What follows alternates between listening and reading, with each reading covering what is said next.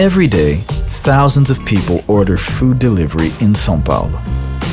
But bike delivery boxes leave the stores full of food and come back empty. So what if instead of coming back empty, we could use the delivery boxes to bring back food for people in need? Banco de Alimentos presents Reverse Delivery. Banco de Alimentos developed a delivery bag created to make the transportation of food donations easier, and invited one of São Paulo's most traditional pizza restaurants to implement the project. Porque ela é muito simples. A nossa dinâmica de entregas continua a mesma. A gente acaba voltando sempre com a mochila vazia. Agora a gente está voltando repleto de alimentos. When people called up to make an order, the attendant explained the idea. Você conhece a Reverse Delivery?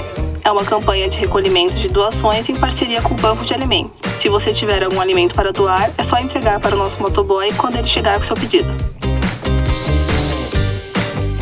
In the first weeks, the delivery guys collected hundreds of donations that were picked up by Banco de Alimentos vans and delivered to people in need.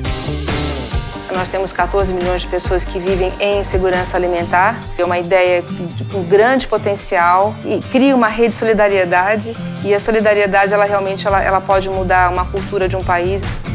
And now, to help feed even more people, we're looking for new partners to embrace the idea. So if you're the owner or manager of a delivery restaurant, simply visit reversedelivery.com.br and register your establishment. The first 25 restaurants to register win a personalized delivery bag created to simplify the transportation of donations and add value to your brand. Reverse Delivery. Now, donating food is as simple as ordering it.